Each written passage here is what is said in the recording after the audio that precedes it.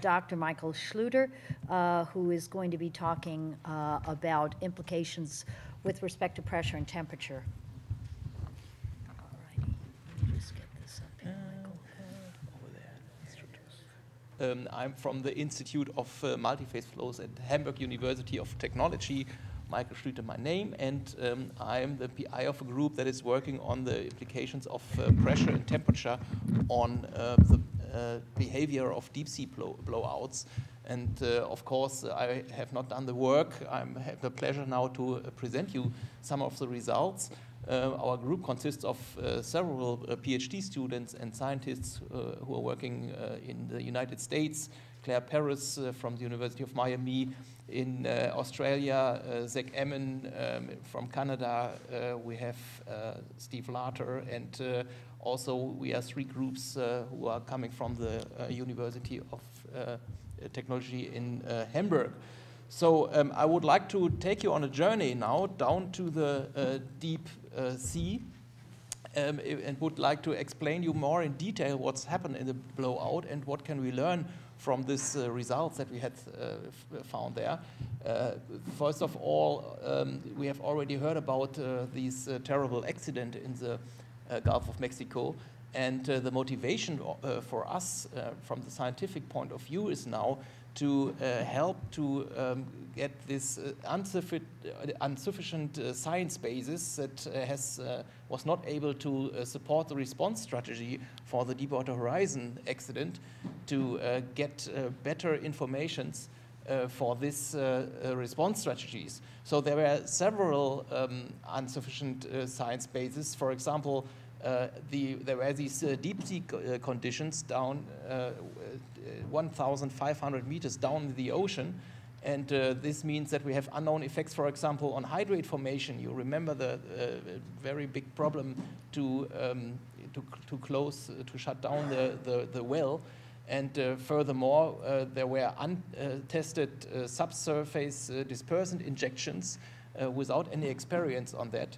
And also, there were not very much known about the biodegradability of the oil, and also the topic of marine oil snow sedimentation has already not known so far. All this together was the motivation to come to a development of an enhanced response strategies by means of integrated modeling. So important for us in this Sea Image Consortium was to bring together the knowledge from the deep sea blowout to the rising behavior of the methane bubbles and droplets into the far field. And this should a little bit illustrate what we are talking about. So I would like to bring you to a journey of single oil droplets now. First, we're starting at the blowout preventer, the broken blowout preventer, what happens in the deep sea with oil and gas. Then oil and gas is transported through the plume and the near and far field into the ocean. And as you can see from this models here, we have already some achievements to predict how the oil is distributed in the deep sea. For example, the sizes of the droplets can already be calculated with a VDROP-J model by Michel Boufadel. Then we have Scott Sokolowski from Texas A&M, who's able to calculate with the TAMAC model how the oil is distributed in the plume and how intrusion layers are appearing here. And furthermore, we have the model from Claire Paris from the University of Miami, who is able to calculate the far field distribution of oil and how the hydrocarbons are dissolved in the ocean. So we have already a lot of very nice information, and it's a highly integrated model that helps us to determine the distribution of oil. So from the particle size over the plume, the near field, the far field, with data from the currents in the ocean, everything is taken into account with a very high complexity. And here you can see from this nice numerical simulation from Claire Paris how the oil is distributed in the Gulf of Mexico at different days. And she also takes into account with this oil connectivity modeling system the influences on the environment. So very highly integrated, but it looks very nice, but at the end, all the models are needing one important databases, and this is the size of the oil droplets and the size of the gas bubbles, because the size of the particles is important to predict their velocity and how the particles are spread in the near field and the far field. But how can we get information about the sizes of droplets and particles, about their velocities, directly at the wellhead? This is the initial important basis for all the other modeling, and therefore it's important to estimate size and velocity range of the oil droplets. And so I would like to go down together with you to the deep sea ground. And the big question is, how is particle size distribution, the particles of oil that are effluent here from the wellhead, how is this affected by pressure? And we have heard about this several times before, how does dispersants are affecting that? And it's not very easy to predict what happens under 150 bars that we have here at the sea ground in 1,500 meter depth. So the particles are moving from this high pressure to the low pressure at the sea surface. What happens with the oil droplet that is under these conditions?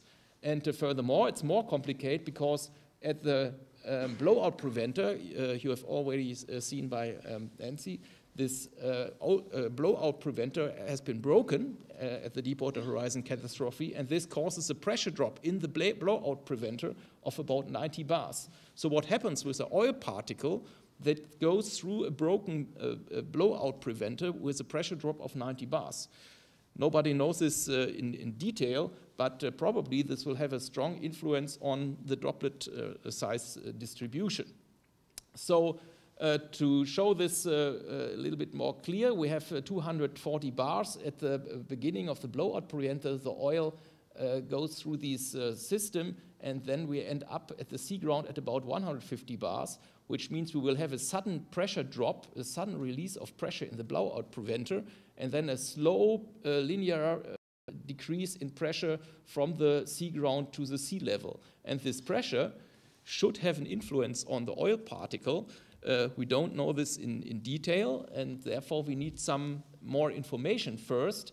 Of course, the oil itself is incompressible, but at the wellhead we have not just the oil. The oil is saturated with methane, and this is what I would like to show you now. We have at the blowout a gas-to-oil ratio of 1,600 square cubic feet per barrel oil, which means the oil is saturated at the blowout with natural gas. And this natural gas, as you can see from this data from Reddy, is almost methane. So we can say we have an almost methane-saturated oil at the wellhead. And if we look on this data from the University of Calgary concerning the saturation of oil with methane, then you can see we have a quite high saturation with methane at the high pressure, but with decreasing pressure, the saturation concentration of methane in the oil droplets decreases. So what does it mean? This means we have an oil droplet saturated with methane, and then we release the pressure, so the methane has to go somewhere, right? And with decreasing pressure, we will lose the saturation of about 26 gram methane per liter oil. So this methane has to go somewhere. But where and how does it work? And exactly this is something that we explored in Hamburg at our pressure facility. So if the saturation concentration decreases with decreasing pressure, what's happening with the oil droplet? And to study this in more detail, because it's extremely difficult to predict the behavior of a saturated oil droplet under pressure release, we designed in Hamburg at the Institute of Professor of Dieter Krause and his PhD student Karen Malone, this pressure facility. This is a high pressure facility that enables us to have the same conditions like on the seafloor, so at 150 bars. It's driven with artificial seawater. And here we have a facility that can be introduced into this high-pressure vessel to study let's say, mini deep sea blowout under artificial well-defined conditions. And this is how it looks like inside. We have the nozzle here where the oil is distributed into the system. We are working with 2 cameras, one high-speed camera from this side with a mirror here, looks on the system itself. And we have an endoscopic system that is located inside of the plume to measure particle size distributions of the oil inside of this artificial plume. And here you can see the nozzle where the oil exits. This is another nozzle where co-exits, so the dispersant can be injected. And this is the endoscope to measure the particle size distribution. We did hundreds of experiments with different kinds of pressures, temperatures, and also with so-called dead oil, so oil without the saturation of methane. And with oil that is saturated with methane, we call this live oil because it's much more realistic than the dead oil experiment. We used Louisiana sweet crude oil from BP Surrogate, and we pre-saturated the oil in such a vessel with the methane. And I would like to show you how this looks like. So here in the middle, we have the dead oil jet. This means oil without methane saturation. We have here a well-known angle of how the oil exits this jet. And as you can see on the right-hand side, if we have live oil, so with saturated methane, then you get a much bigger angle of excess here. And this is for sure because the oil is expanding suddenly after the release. And this expanding comes from the gas that will expand if the pressure is released suddenly. So, and you can see here additionally methane bubbles, of course, because the gas is released by this pressure drop. So on the left-hand side, you can see the measurement of the particle size distribution in yellow. Here we have an automatic image analysis, and this is a particle size distribution for the dead oil that is in a good agreement with other experiments, for example, from Sintef in Norway. And on the image below, you can see the live oil experiment. And unfortunately, we have been not able so far to measure the particle size distribution of the live oil because the particles are much smaller and they are looking different than oil droplets. It's more a fluffy substance. And this is because we have a kind of foaming effect by the methane. It's like an emulsification. So the distribution is definitely much smaller than compared to the dead oil, but it's difficult to get the particle size distribution so far. And if you look on the colored images, then you will probably agree with me that these live oil jet in our laboratory looks very close concerning the color to the jet at the real Deepwater Horizon blowout. So this sudden pressure drop over the wellhead obviously leads to a very rapid degassing and a kind of emulsification of the oil. And because this is the same effect, you know, from your kitchen at home, if you're preparing a cappuccino by bringing steam into the milk, this is very similar to the effect what happens here with the expanding gas in the oil. It looks very much like a cappuccino, and Stephen Moraski called this, because of that, the cappuccino effect. This is the cappuccino effect that gives us this emulsified oil at the wellhead. So if we look once again on our graph, we are at this point where we have this sudden pressure drop, and this sudden pressure drop leads to this kind of degassing, or let's say a kind of explosion of the oil droplets directly at the oil exits the wellhead. And this is actually an effect that had not been taken account so far because it was not possible to make experiments under these high pressure conditions. So the big question is now, if we have already this emulsification process, what happens if we add dispersants? Do we get a better dispersion with this co-exit system or not? And I will show you another movie to make this more clear. Here we have, once again, the live oil jet without co-exit, without the dispersants. And on the right-hand side, it's just separated by this red line. We have the same situation, but in this case, with Corexit. 1 second, I will start it again. As you can see, don't know what's going on here. Okay, don't want to run again, but I guess you already could see that on the right-hand side, the live oil jet with Corexit looks very similar to the live oil jet on the left-hand side. So obviously, the addition of dispersants makes no additional significant effect on the particle size distribution. And this is, of course, a very important fact that obviously it has to be taken into account whether we have this emulsification process for the oil or not. But this is not the end of the story, because we have a longer way of the oil droplets from the wellhead to the surface. And the question is, if we have these gas-saturated oil droplets and it's moving through the water column, what happens with the oil droplet afterwards?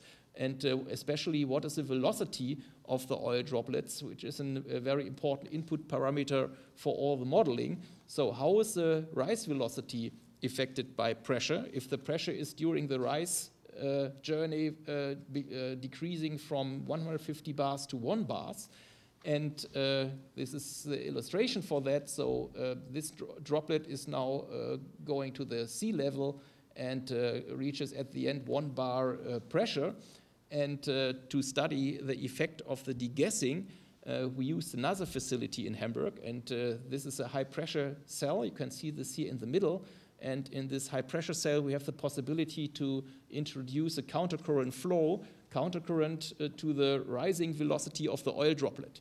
And here you can see the oil droplet in the countercurrent flow. And now the trick is that we release the pressure in this system from 150 bars to ambient pressure in the same velocity how the droplet gets the pressure release. And as you can see, with decreasing pressure, this droplet is expanding, and especially at the end, it expands very strongly, and you can see these tiny methane bubbles that are appearing within the droplet.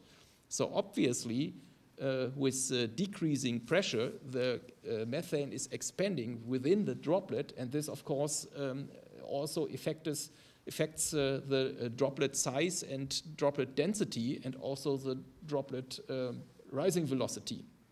So this effect is well known from the decompression sickness from diving. You know that divers have a high saturation concentration in the blood if they are in the deep, and if they are coming up, then they have to avoid that gas bubbles are appearing in the bloodstream. This is extremely dangerous, and therefore you have to stop at different depth to make sure that all the gas is in equilibrium, and you have no outgassing in the bloodstream, and therefore this is a very similar effect. And here you can see how the gas bubbles are increasing in the droplet, and so the whole oil droplet will increase and the density will decrease. This is a calculation that shows the particle diameter increases, the particle density decreases, and the gas void fraction within the droplet increases. And now you can calculate the rising velocity, and you can see that the droplets are accelerating if they are going to the surface. And we have for this live oil droplet a rising time that is just the half, with 6 hours compared to the dead oil droplet rise velocity. So I would like to summarize my talk now. So I've shown you that we have already a highly integrated model that helps us to take into account all these physical properties, which is very nice. But on there are several physical effects, like this cappuccino effect or the degassing, that has to be investigated more in detail, and that has to be taken into account in these models. And especially the subsurface dispersant injection is a very important point that have to be, we have to look for that very carefully, because it might be useless if we have already an emulsification process at the wellhead.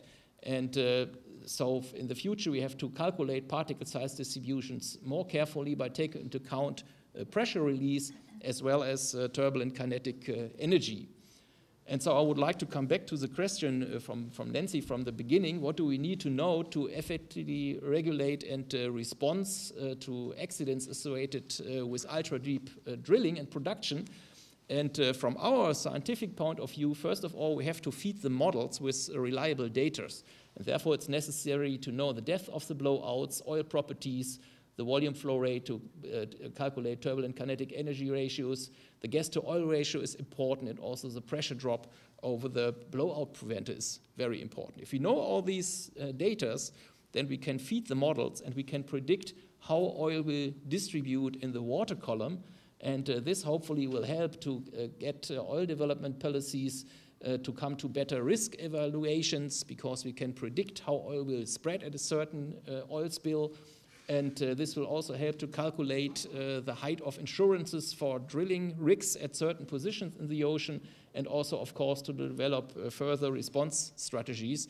And I hope this is really a very important legacy of the Deepwater Horizon. So I would like to thank you for your attention. The model is much more complicated. We are also dealing with hydrate formation and also biodegradation under pressure, but this is too much for one presentation. Therefore, I would like to thank all our partners that have been worked on this scientific outcomes, and especially I would like to thank the Gulf of Mexico Research Initiative for financing these projects. Thank you very much.